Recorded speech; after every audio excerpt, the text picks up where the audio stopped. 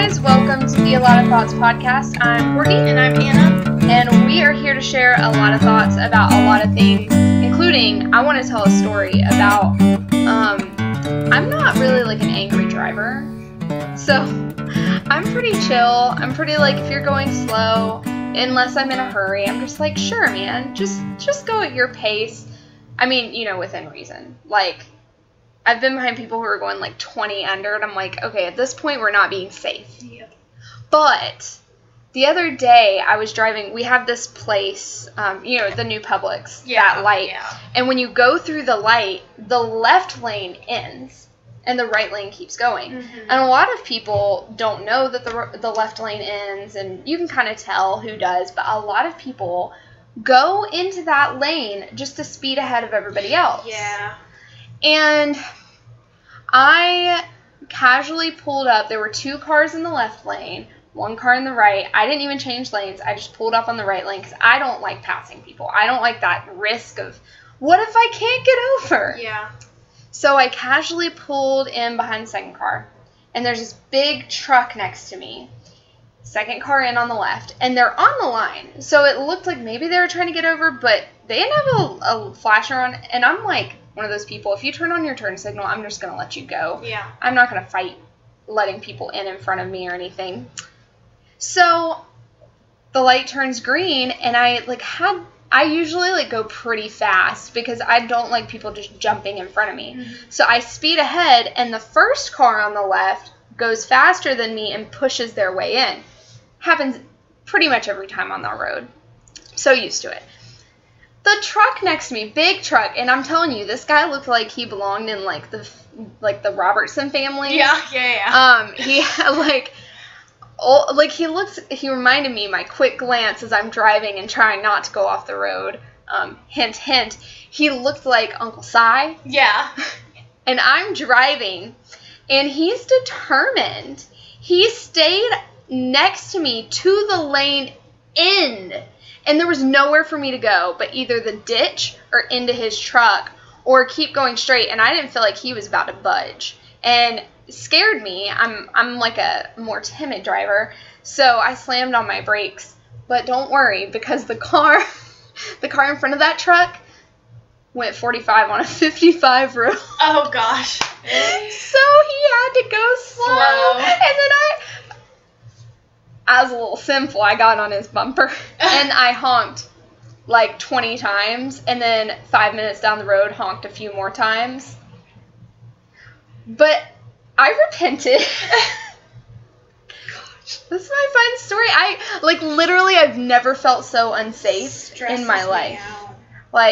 And I'm one of those, like, pretty safe drivers. Yeah. So we also have a turn into our apartment where if you don't turn on your turn signal like 5 minutes ahead of time, people will be like texting or whatnot, and people have had to go. Down. Yeah, they've had to go off the side of the road to not run into us before. Paul's had it happen. I've had it happen. Yikes. Are you a careful driver? You are, right? Yeah. After I got in a car accident when I was 18. Yeah. And so now I'm very cautious. 18 and pregnant. 18 and pregnant, yes ma'am. But Myra's okay. She survived. Yeah. That was like the biggest concern I had. Paul woke me up in the middle of the night that night and was like, I mean, we hadn't been married even a year at that point. No, and Joseph and I had only been married 4 months or 5 months. Yeah, so I barely knew you, and he wakes me up and goes, Anna's been in a car accident, and I'm like, and then I went to sleep in the morning. I was like, did you wake me up and tell me something? Didn't he go down there? Yeah, he came to the hospital. Yeah.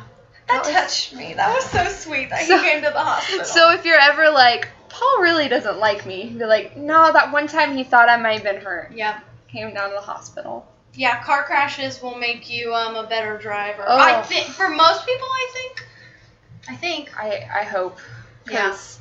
It did for me, and it made me like, first of all, be a better driver myself, but also be a super defensive driver because I'm like, who's about to turn into me here? Oh yeah. That's what, with Paul, I always tell him, I'm like, my worry is not your driving necessarily. My worry is other people, because I don't trust other people. And so he can, like, drive with his knees. And I'm like, let's be careful. Yeah. So Joseph is a good driver. He actually got to be a better driver after my wreck too, because I was so freaked out to be in a vehicle, and so like I was always gasping. Mm-hmm. He would like turn and be like, and so he got to be like really a gentle driver. But he drives a huge truck, and I will say one of our biggest like nitpicky things is when he drives my car, he drives it like it's a go-kart. Because he's used to being in his huge truck, and so I guess he just feels so free or whatever. I feel like he takes the turns like a go-kart. Yeah, so he loves when I tell him, like, stop driving my car like a go-kart, please. And then I'm more not nice about it when I'm pregnant. I mean, I have told him, if you take turns like that, I'm going to throw up on your lap. Like, I am going to make sure to throw up on you if you keep driving like this. I'm really nice. It's like on The Office whenever Pam asks Dwight not to eat the eggs. Yes, and then she throws up and just looks at it the whole time. He promptly told me I'm disgusting when I said that. Listen. I've done things like that too. I mean, I'm not pregnant, so it hasn't been. I wouldn't actually throw up on him, but I wouldn't stop the throw up from happening. I can tell you that. I can't help it if you're driving like this. Oh gosh. So anyway, if you want to ride with anybody in the car, it's me and Anna. Yeah. Woo. Joseph's honestly probably a better driver than me. If he listened to this, he would be like, probably a better driver than you. Paul would be like, I am the best driver of all the drivers. No, he has not been in an accident. Yeah. I got into an accident, but it was bumping someone's bumper when it was pouring down rain, and Paul John he was little, and he was screaming in his car seat. That'll do it. And we were going down one of the busier roads, and it was back-to-back traffic. Yeah. And I barely touched her bumper, and I got out in the rain and checked her bumper, went around, walked through this grass, and got all kinds of bug bites. Oh, no. And then I go up to her window, and I'm crying, and I'm like, I hate you, but I don't see anything. I'm so sorry. And she was like, I called the police. And then just stared at me until I left. So. One time I was driving Joseph's truck, and we went to the Kroger here in Zebulon, and he has a work truck, and it's scratched up, and it has a bunch of dents in it already. So this woman, like, Ellie and I were actually coming out of Kroger, and she's standing by the truck, and she's, like, crying. She's, like, middle-aged woman, freaking out, and I come out, and she's like, I ran into your truck and right here, and I'm so sorry, and here's all my information. And it was just like a small fist-sized little dent, and I was like, no, it's all right. Like, it's okay. This is a work. And she's like, no, but I'm so, like, I guess the reaction when someone does that is like they're really, really mad. Yeah. And I had to, like, calm her down and reassure her, like, I'll take your information, but I can almost promise you my husband's not going to follow through with, like, getting this dent If you had driven away, we would not have known. No, I really wouldn't have known. Oh, wait, I got a cool car story. Okay. One time in Some middle people school, are going to have to skip through this. Yeah, you be like, this is so irritating. This is an interesting story, though. One time, I don't think my sister listens to this. I just found out my mom listens. Shout out to Mom. Aw. She was like, does Anna know if she's having a boy or a girl yet? And I was like, Anna, what? Oh, and then she was like, you said it on your podcast? And I was like, yeah, we announced it here first. But I figured not enough people listen in my life that, like, my immediate No one's written on your timeline and said congrats. No. But we're taking her announcement photo today. Yeah. So, also, and this is going up, it'll be like, Facebook official. woo. And this is Sunday, and this is going up Monday because we're really ahead of the game here. So when I was, like, in middle school or high school, my sister I think she had recently gotten her car. No. Her first car, that was kind of not her fault. We were in the car, going to cheerleading tryouts, because that's another story for another day.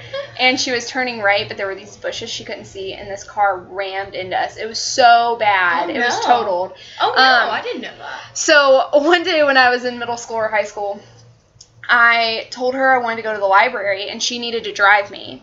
And so we get in the car. I'm in the passenger side. She's in the driver's side. And she backs up. She forgot someone was at our house. Oh, no. And she was not cautious at 16.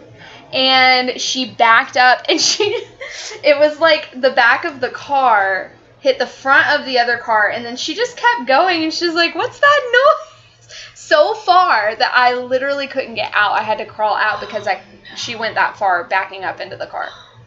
So my dad, I remember after that, he made her like wash off the rear view mirrors and everything. Now the only reason I have not dealt with that is I got my license at, how old was I? I look at you like you know. I don't know. I was married for a couple of years before I got my license. I was 18. Well, obviously, because I got a car accident when I was 18. And she learned her lesson quick. I backed into my sister-in-law's car and promptly cried my eyes out, because if I had to back into any of my sister-in-law's car, she'd be the second to last one I would want to. Not because she's a mean person, but because she takes care of her car so much better than like I take care. Like like her car is her baby. Yeah. Like she really goes out of her way to take care of it. I love those people. Backed up. I want to be one of those people one day. Too. Like without the. This is a way that you and I probably aren't good for each other. Is that neither of us spur each other on to like have cleaner cars. Wait, listen though. I'm going on my trip next week, so I have to clean my car this week. Okay. So if it hits Saturday, you can be like, Courtney, did you clean your car?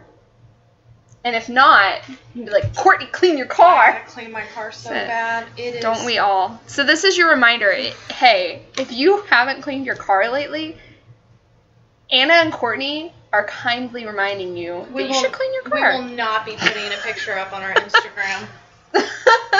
This is our car. Mine has a Starbucks cookie wrapper. We should probably be cleaning our cars more than doing this recording right now. That's okay. I cleaned my house yesterday, so yeah. Anyway, we're doing another Galatians episode. Welcome to the real part of this. So we're going to just go through Galatians 2. I thought it kind of worked all well together to go through all of it. So, Anna, if you want to go ahead, we're going to read it in 2 different sections. If you can read verses 1 through 14. Okay.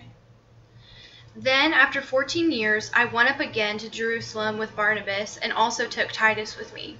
And I went up by revelation and communicated to them that gospel which I preached among the Gentiles, but privately to those who were of reputation, lest by any means I might run or had run in vain. Yet not even Titus, who was with me, being a Greek, was compelled to be circumcised. And this occurred because of false brethren. I'm sorry, I lost my place. Jeez, Anna. Sorry. Verse 4. And this occurred because of false brethren secretly brought in, who came in by stealth to spy out our liberty which we have in Christ Jesus, that they might bring... This print is so small! Do you want to read it off of my computer? Yes. I'm so sorry. I apologize. It's so tiny. You're right there. But we did not yield in subjection to them for even an hour, so that the truth of the gospel would remain with you. But from those who were on high reputation, what they were makes no difference to me. God shows no partiality. While those who were of reputation contributed nothing to me. But on the contrary, seeing that I had been entrusted with the gospel to the uncircumcised, just as Peter had been to the circumcised. For he who effectually worked for Peter in his apostleship to the circumcised, effectually worked for me also to the Gentiles. And recognizing the grace that had been given to me, James and Cephas and John, who were reputed to the pillars, gave to me and Barnabas the right hand of fellowship, so that we might go to the Gentiles and they to the circumcised. They only asked us to remember the poor, the very thing I was also eager to do. But when Cephas came to Antioch, I opposed him to his face, because he stood condemned. For prior to the coming of certain men from James, he used to eat with the Gentiles. But when they came, he began to withdraw and hold himself aloof, fearing the party of the circumcision. The rest of the Jews joined him in hypocrisy, with the result that even Barnabas was carried away by their hypocrisy. But when I saw that they were not straightforward about the truth of the gospel, I said to Cephas in the presence of all, if you, being a Jew, live like the Gentiles and not like the Jews, how is it that you compel the Gentiles to live like Jews? I'm sorry for that being so choppy. I have just drank a cold brew from Dunkin' Donuts, and I'm a little jittery. Not sponsored. I apologize. I can read, it's okay. I promise. Can she, though? No. I think I did last time.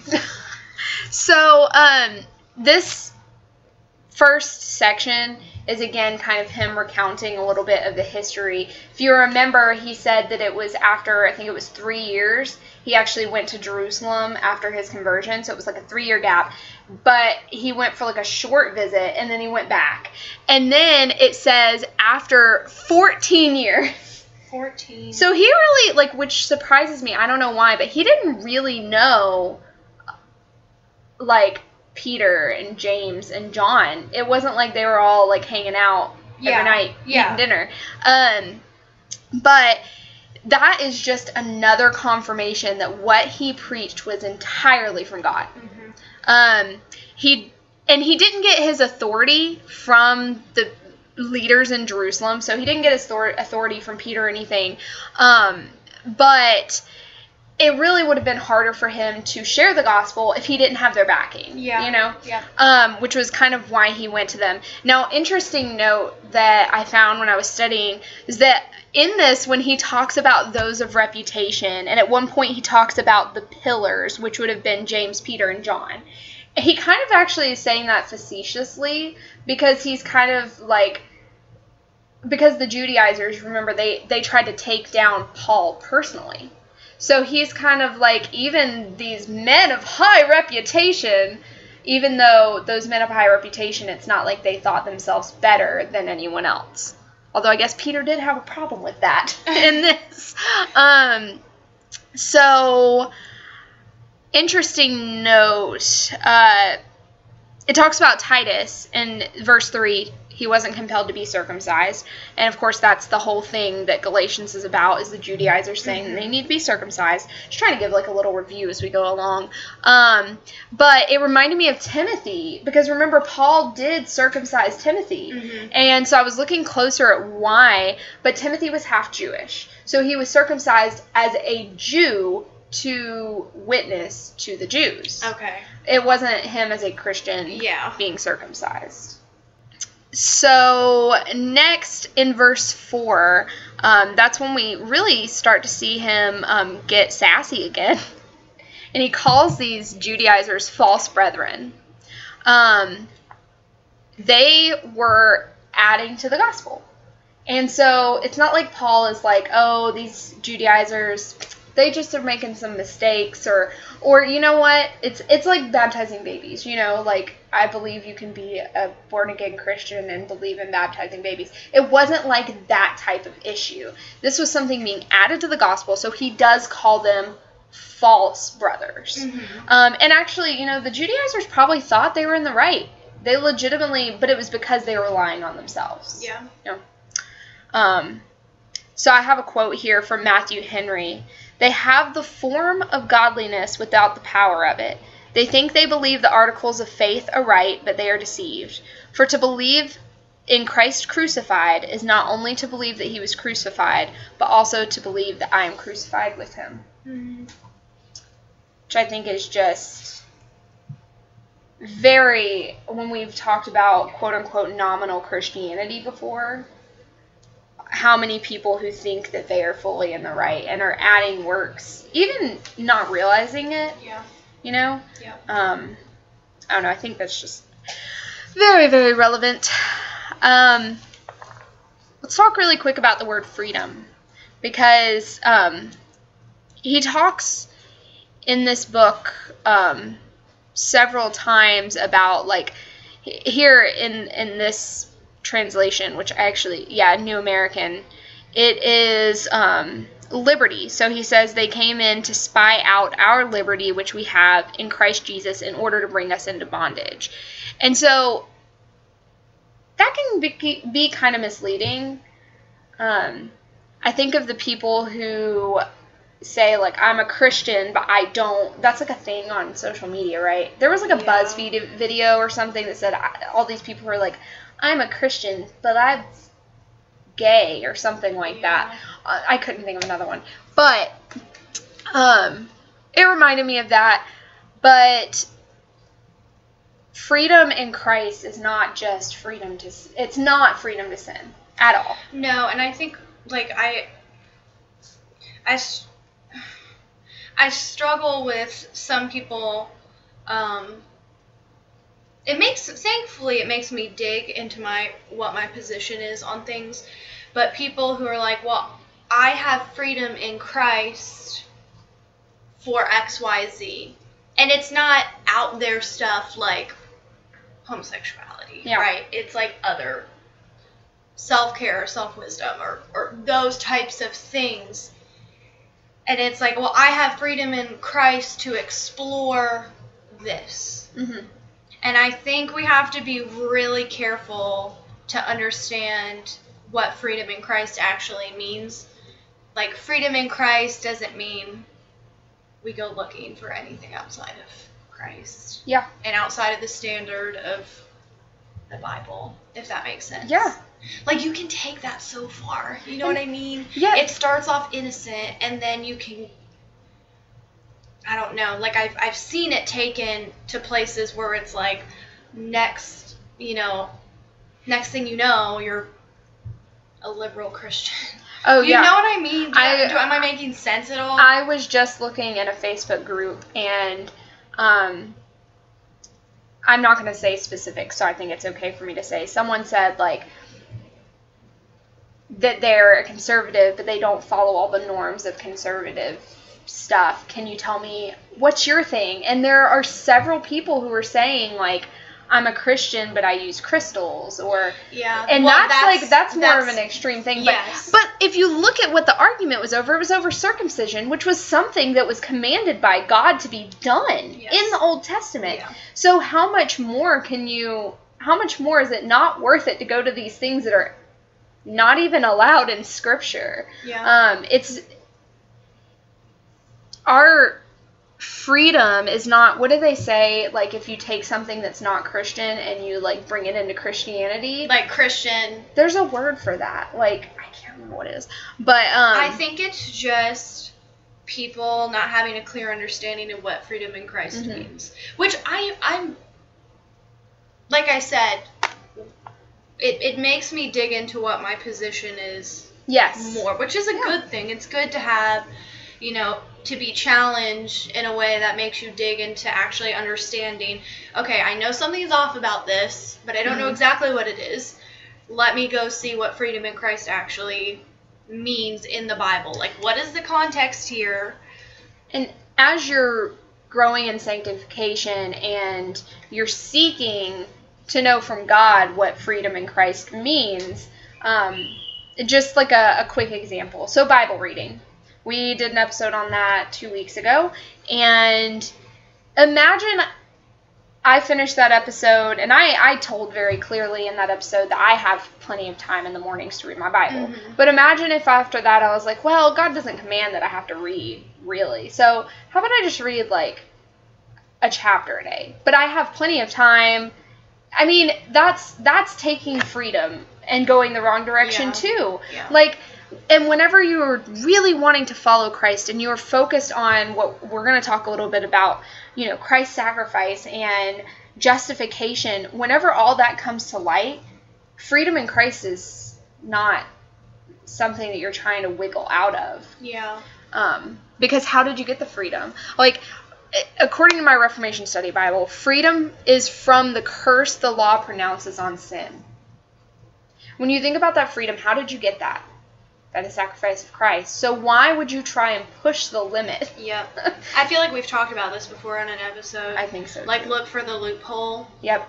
Like, you really don't want to do that, because that's only going to lead you...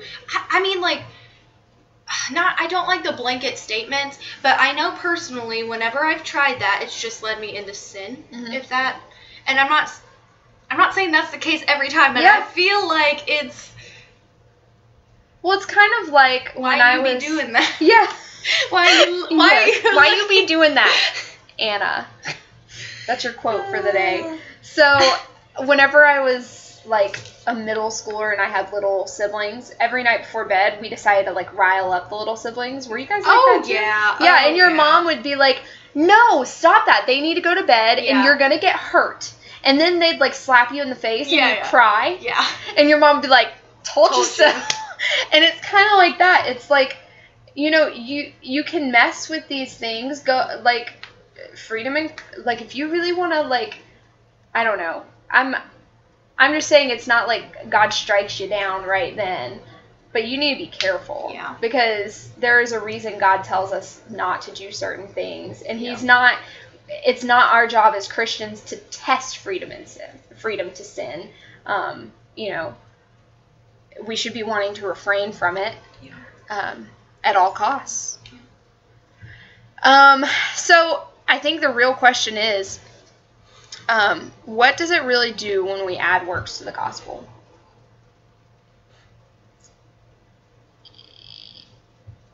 This goes back to Christ's death on the cross and how it covers all sin. And it's complete. He drank the cup to the full. There were no little droplets left in there. Honestly, I just said that, and I got a picture of, like, whenever we were eating something really, really good.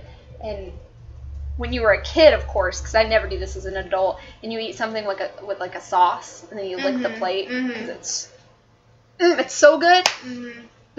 That was a really bad metaphor, but I was just sharing the picture that came into my mind, because I'm sure bearing our sin was not something that was enjoyable. So, okay. But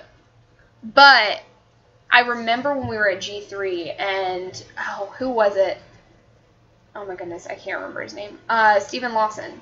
And he said something like, the blood that was shed on the cross was sufficient.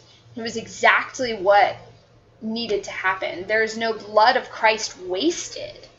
And at the same time, there's no lack of covering by the blood of Christ. So, on the other hand, we're talking about freedom to sin, like people who think they are free to sin. At the same time, this legalism of, they were talking about circumcision, but think about the things that we've been told, especially recently, that we need to do to be right with God. And some of the things are byproducts of it. Like, you're going to be a nicer, kinder person if you're growing in sanctification. You should be. But there is no requirement to repent of sins we haven't done. There's no requirement to go to the mission field in Zimbabwe. And yet there's this kind of narrative that we, like, if you're not doing something, then are you really actually saved? So, yeah, just considering Christ's sacrifice, it's just not, like, out of all the things to mess with.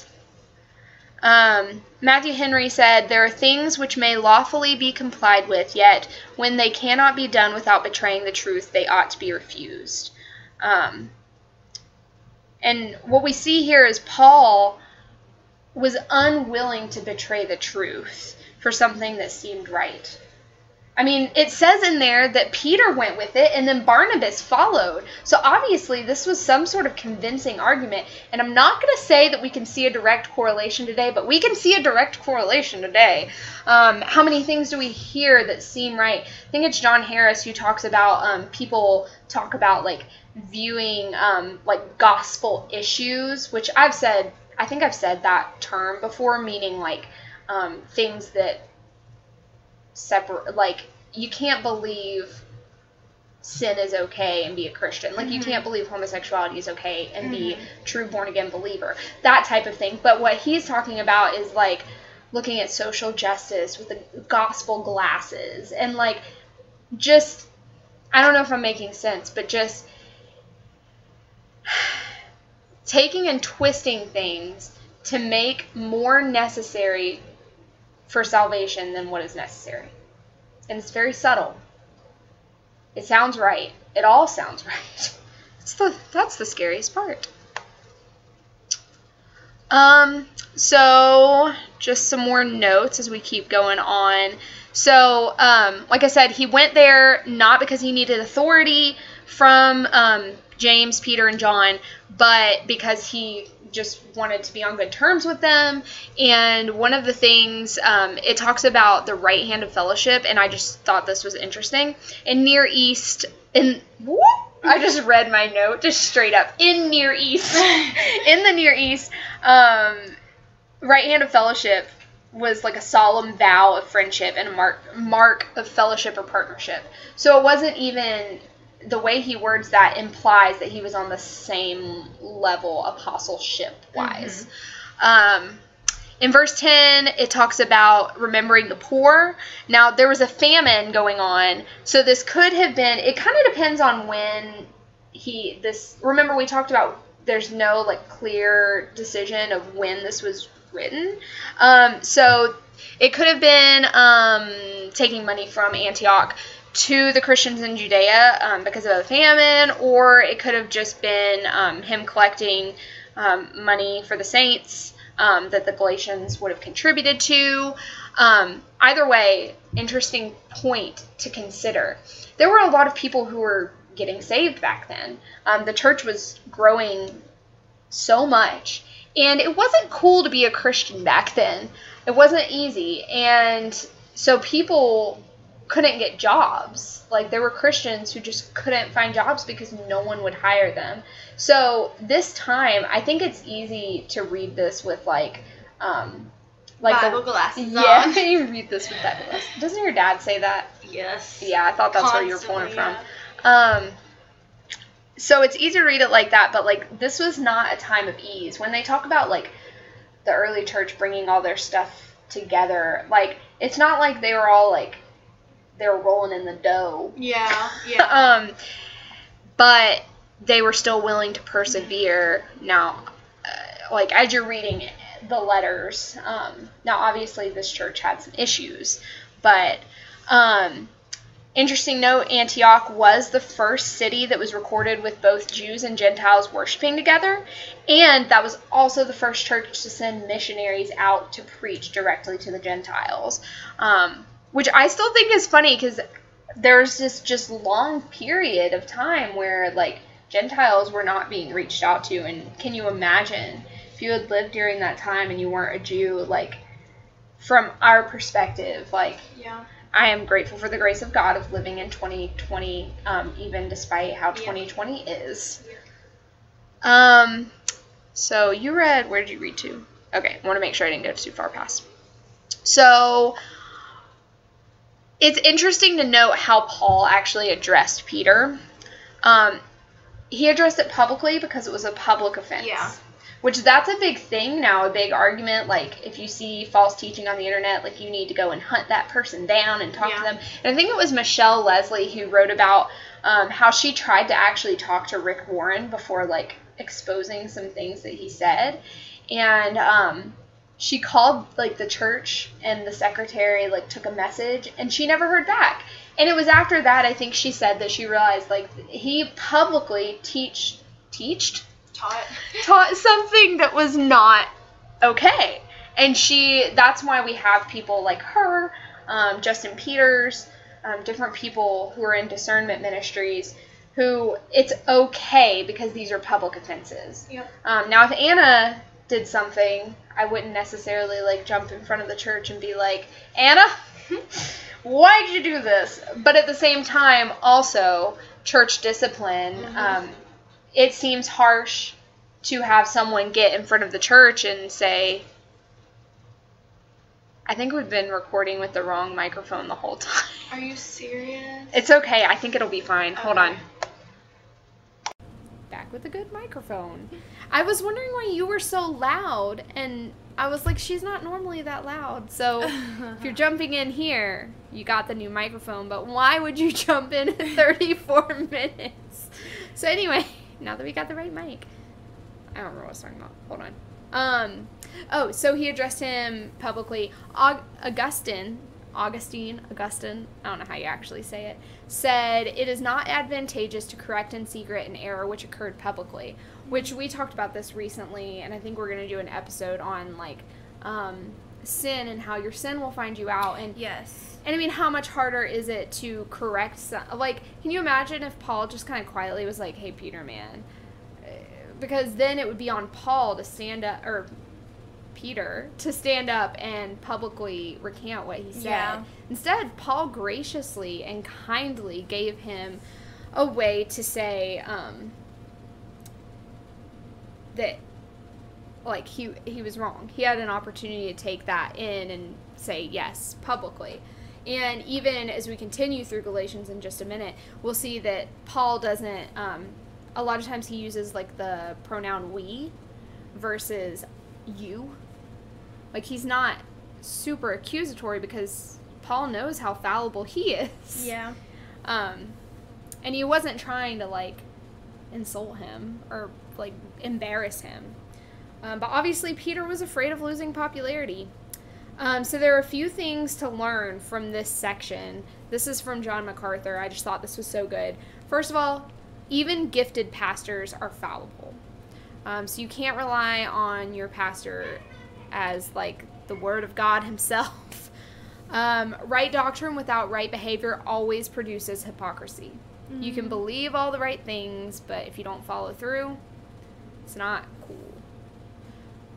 3, truth is more important than outward harmony and peace. This commentary that I got this from is really old. But that sometimes hurts my feelings because I don't know to what extent it's appropriate to take that. Like, I'm literally just asking a question. Yeah.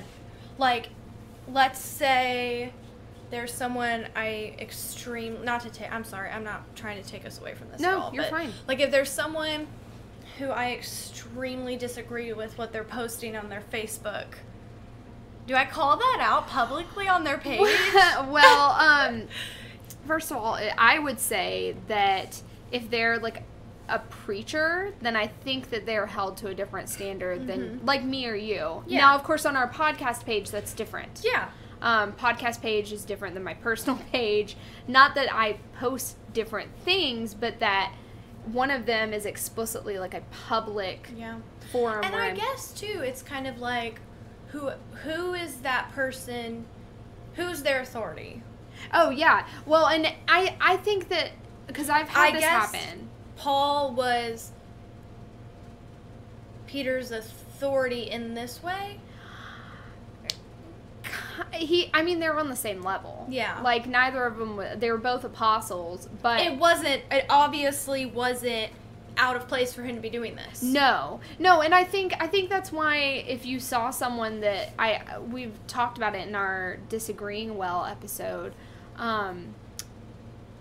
that there are ways to approach people. And there are ways to approach people in a way that, like, they never talk to you again. Yep. And you probably don't want to go that way. Yep. But I think the best answer here is what he did was he said, hold on. This might be in the next section. Oh, no. He says at one point that he just, like, preached to them the same gospel that he preaches to the Gentiles. And I think that's really what happens is, or what needs to happen, is that we go back to the gospel. And so when you see a friend who is struggling with something, like, this is just, like, a blatant, obvious example. They believe homosexuality is okay. You don't need to argue whether homosexuality is okay or not because they have a problem with the gospel itself. And actually, most of the time, they have a problem with creation itself. Mm-hmm. So you have to back it up and back it up and back it up. And so will your one comment on their post about how homosexuality is okay, will that do anything? Probably not. Yeah. If you're close enough to them, then, and even if you're not, I guess, like, share the gospel with them. But yeah, there are appropriate ways to handle, but Peter was a public, that's hard. Peter was a public teacher, and so that is why Paul addressed him this way. But yeah, if you had a problem with someone in your church, and you, like, went to them privately, like, hey, I saw you post this on Facebook. I don't really agree with it. Let's talk about it. And they were like, you're dumb. That's wrong. You know, I'm making all this, like, super hyperbolic. Then, yeah, I would go to your pastor. Because that's his flock. He's supposed to be carrying. Maybe he didn't even know that they believed that, but, or maybe your doctrine's wrong. Who knows? Yeah. Like, go to someone who knows more than you, in that case. So, next one, situational ethics is ungodly ethics. So, meaning, like, there has to be a standard, and what the world has, like, ended up coming to is that, like, depending on what's going on, it could be right or wrong. Best example of this is, like, abortion. Is it right or wrong? Yep. Like, it's situational. Yeah, like, what about rape? I'm not going to answer that question on here. Yeah. But I can point you to plenty of resources. So, well, the nice thing, I had a conversation with somebody who was legitimately asking me something, you know, a question. And, you know, like, I could so easily answer, just because our standard doesn't change and murder is never right. You know what I, like, when you know the standard, it doesn't matter the questions, like, the answer doesn't change. Yeah. Like, is it okay to lie if it, like, protects someone? You know? Like, these are questions that come up, and our response should be different than the world's. Yeah. Interesting. And the last thing is, falsehood is not to be ignored, regardless of the consequences. So, you know, whenever I've been struggling with that personally, because I know some people who, like, there's things like, you know, what people, like, read or who they listen to or who they quote on Facebook, and you, like, you know that they just, like, don't know. And you don't want to come off as, like, a jerk. I just don't know when to say, Got a child trying to enter the room. Like, there was a situation last night where somebody was just talking about things, and I just listened the whole time. It was like a 20-30 minute thing, like, just talking, and I so disagreed. So, like, it was like, I was, like, concerned for this person that they were thinking these things. It was, like, concerning me for them. And I didn't say anything because I have learned to keep my mouth shut. Like, and not just, like, ooh, wait, listen. Like, that's not right. But I don't think I'm the person to speak into that person's life. No, I totally get what you're saying. But I'm concerned because if they followed that theology through, it would not lead them to a good place. And I think here's something else we haven't said. That God is more powerful than we are. Yeah. God can do more than our words or arguments can ever do. Yeah. So I have like on my prayer list, I have a couple people that I've had conversations with, a couple people who I have not had conversations with, and I just pray for them. Pray that God would open their eyes to the reality of the gospel. Yeah. I don't know. It's not enough to look at it and be like, who cares? Yeah. But I also think back then they didn't have Facebook, so they weren't constantly being inundated with these people. This was an in-person. Oh, it was an in-person thing? It was an in-person thing. Oh, yeah.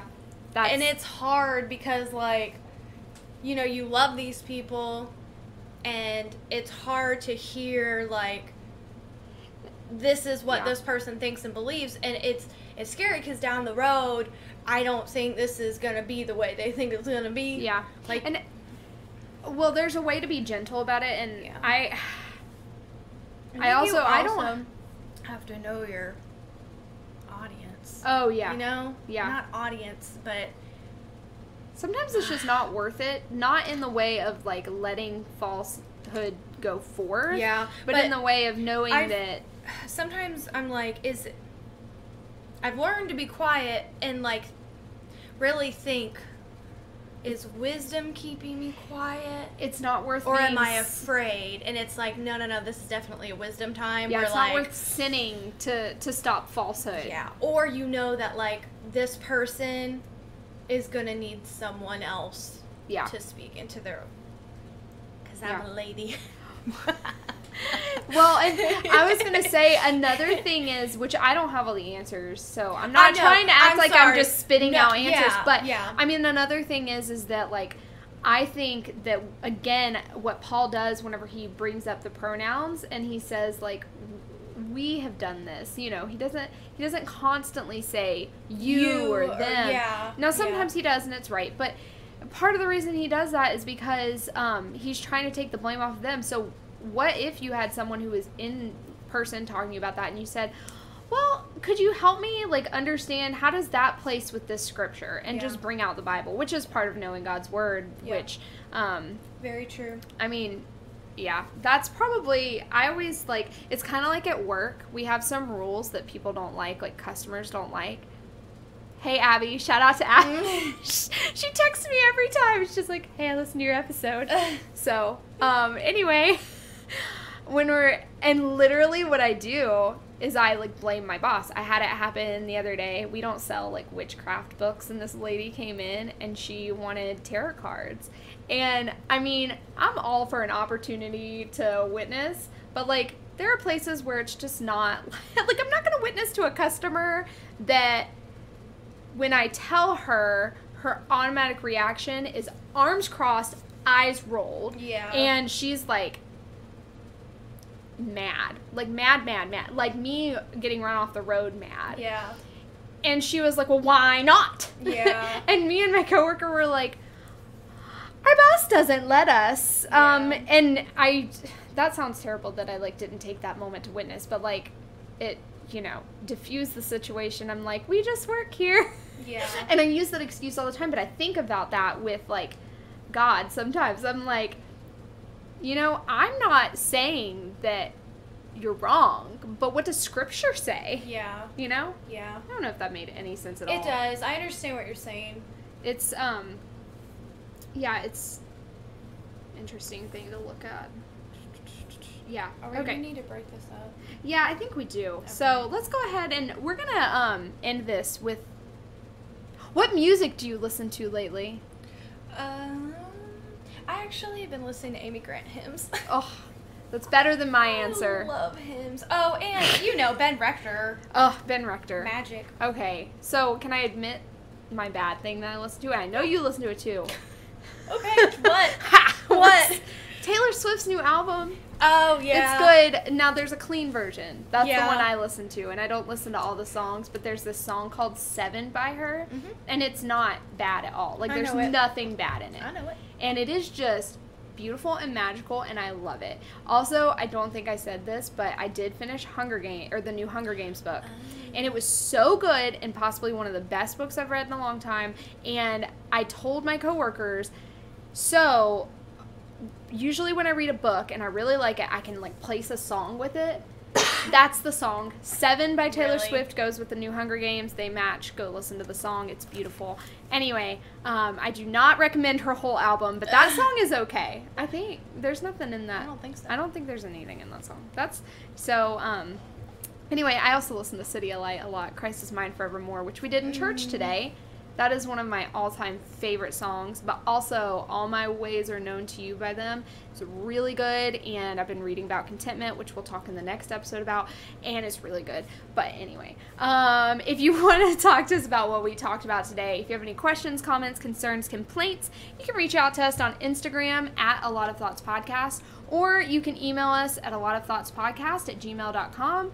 And I think that is it for today. Oh, you can leave, like, a rating or a review and let us know what you think, so that we can improve over here. Grow, like, podification, like sanctification, grow in podification. That sounded weird. Anyway,